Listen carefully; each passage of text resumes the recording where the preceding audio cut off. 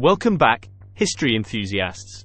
Today, we're going to dive deep into the untold story of the Battle of Iwo Jima, a fierce military campaign that took place during early 1945 between the US Marines and the Imperial Army of Japan. I'm your host, and you're watching That Spicy History Teacher.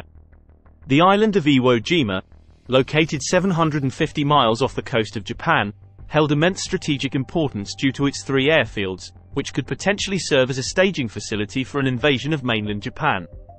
On February 19, 1945, American forces launched an invasion, expecting a swift victory lasting only a few days. However, the Japanese had devised a secret defensive tactic that would prove to be challenging for the Marines.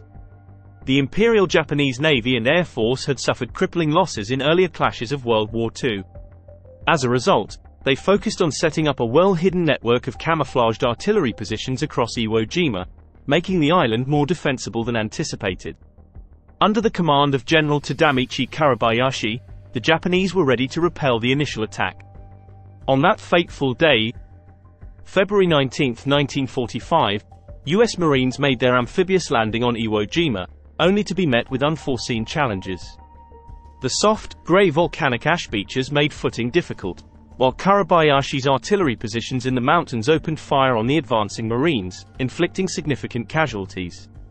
The lack of immediate response from the Japanese during the initial bombardment was part of Karabayashi's plan. He skillfully stalled the Americans' progress, forcing them to struggle for a foothold on the island. Despite this setback, the Marines managed to seize one of Iwo Jima's airfields, fulfilling their stated mission. In the following weeks, around 70,000 US Marines landed on Iwo Jima, significantly outnumbering the Japanese forces. However, the battle was far from easy, with both sides suffering heavy losses. The famous image of the American flag being raised on Mount Suribachi captured the world's attention, but the fighting continued relentlessly. For 4 weeks, battles raged on in the northern part of the island, with Karabayashi's garrison in the mountains making the US forces' advance difficult. On March 25, 1945, a final banzai attack by 300 Japanese soldiers was quelled, marking the turning point in the battle. The American forces officially declared the capture of Iwo Jima, but the fighting wasn't over yet. The Marines spent weeks searching for Japanese holdouts who refused to surrender. Even after World War II's end, 2 holdouts continued hiding in the island's caves until 1949 when they finally surrendered. Unfortunately, neither the US Army nor the US Navy could use Iwo Jima as a staging area as originally planned. However, Navy Seabees managed to rebuild the airfields for future emergencies.